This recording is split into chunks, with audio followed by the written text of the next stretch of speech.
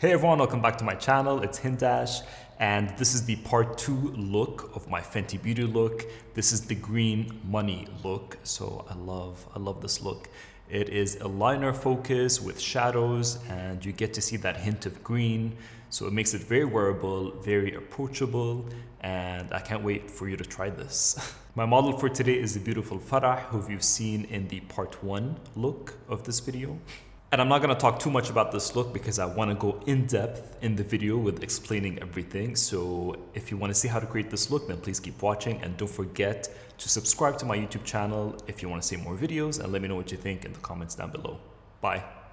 Alright, so we're back with part 2, and I've already done base in part 1 of the video, which I will link down below. So I'm just going to go right into the eyeshadow.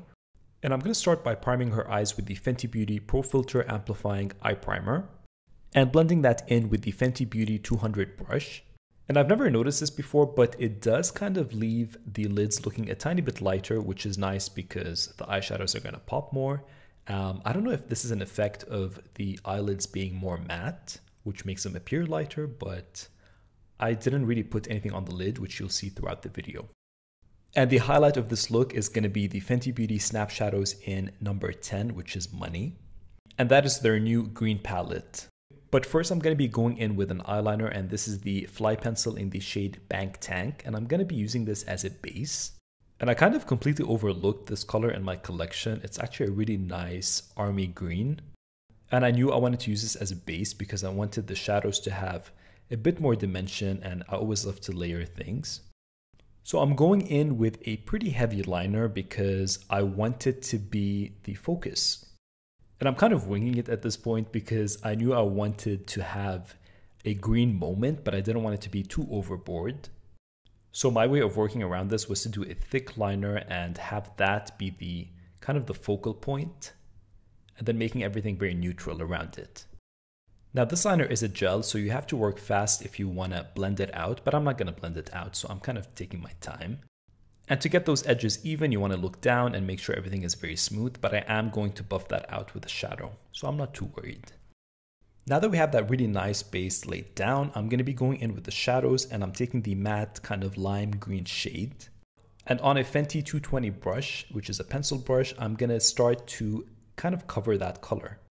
And because it is a lighter color, it's just going to kind of buff out the edges and give it more of an interesting dimension. And as I keep blending it out, it's just going to kind of create that hazy look around the liner, which you'll get to see now. And then taking that same color and extending it out from the liner and into the crease, because I'm kind of, blending that shadow in and seeing what it does on the eyelid and kind of figuring out what color I want to lay down next.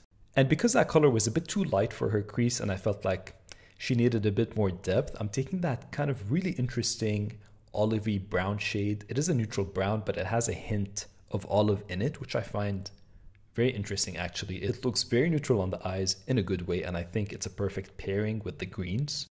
So I'm going to be working that in back and forth into the crease until I get a nice sharp but diffused blend, focusing that on the outer corner. So I'm going to continue to smudge that color back and forth, again keeping the intensity on the outer corner where that brown meets the green. I'm also going to be taking whatever is left on that brush and going over the green where I did, just to add more dimension and bring back that darker green that's underneath, very lightly. I'm also going to be taking a blending brush. This is the 210 brush, and with nothing on it, I'm just going to diffuse the edges of the crease. And I love doing this because sometimes you really don't need to add more product. You just want to blend and diffuse whatever you have laid on. And this is a really good trick if you feel like you've put a color that might be a bit too intense, or you just want to blend everything out without adding anything else. Now, I also really wanted to utilize the shimmer shades in the palette, but there are kind of very different shimmer shades. There's a shade that matches that matte green, and there's more of an emerald shade, which I feel like didn't fit in with this particular look. So I'm going with the kind of shimmery forest green shade that matches the matte shadow that I did. And starting from the center of that liner, I'm going to be placing that shimmer and blending it out, but not all the way. So keeping that outer wing matte.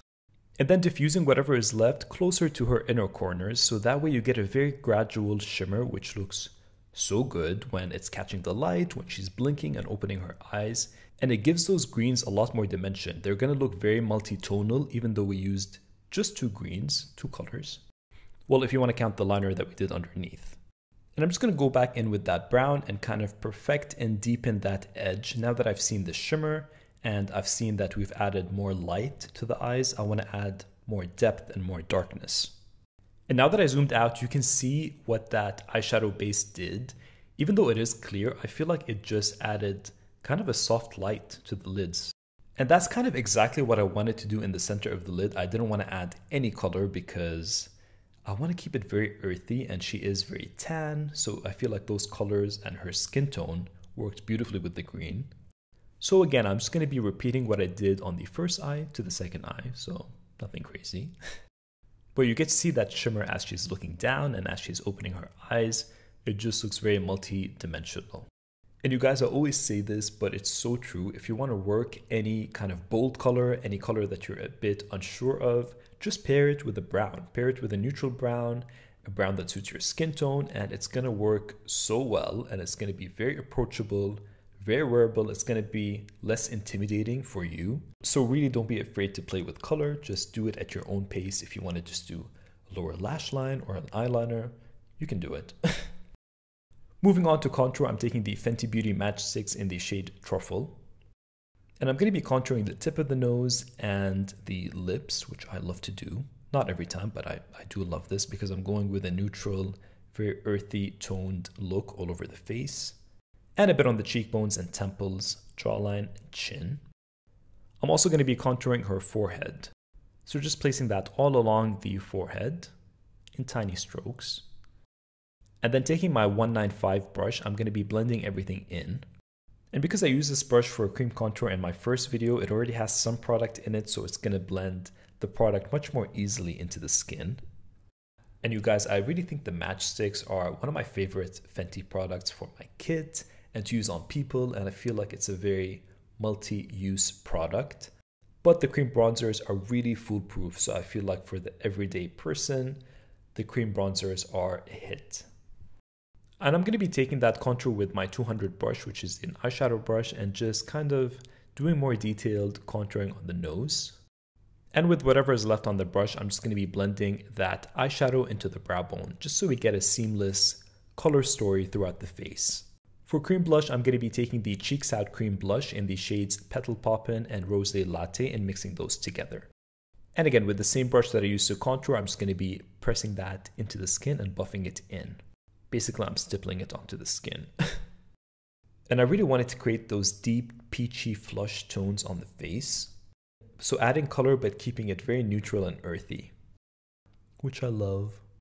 And for highlight, I'm taking the Killawatt in Mean Money and Hustla Baby, which is, again, my favorite. And just putting that on the bridge of the nose, the tip of the nose, and a bit on the chin. And then taking a highlight brush, I'm putting that on the cheekbones. So basically the high points of the face. I've already done her brows in the first video, so I'm just touching up the brows with the Brow MVP Sculpting Wax and just pressing that onto the brows because, you know, things move around when you're using brushes. So just pressing that in and brushing it out to give us that nice, fluffy, effortless look. I've lined her lips with a very neutral liner, and I'm using the Fenty Beauty Stunna Lip Paint in Unbutton, which is such a beautiful peachy nude. And I'm taking that with a brush because I don't want to deposit a lot of color. I still want to keep that ombre and that gradient on the lips. And I want that liner to stay there, the lip liner. So again, taking it very, very thinly, almost like a lip stain, and just working that brush in, and you'll get such an even, weightless layer. You're not going to feel like you're wearing a liquid lipstick. I love using liquid lipsticks with a brush. If you haven't tried that, just try it. It's a very simple trick and very, very effective. And then I'm going to take individual lashes. These are the Ardell individuals in medium, and just putting them on the outer corner. And that is the complete green money look. I hope you guys enjoy it. Let me know what you think in the comments down below. I can't wait to show you the next and final look, and that's going to be on a different model. It's going to be the wine look, which is kind of very bold and a bit different than this, a lot different. And yeah, don't forget to subscribe to my channel if you haven't already, and I will see you guys in the next video. Bye.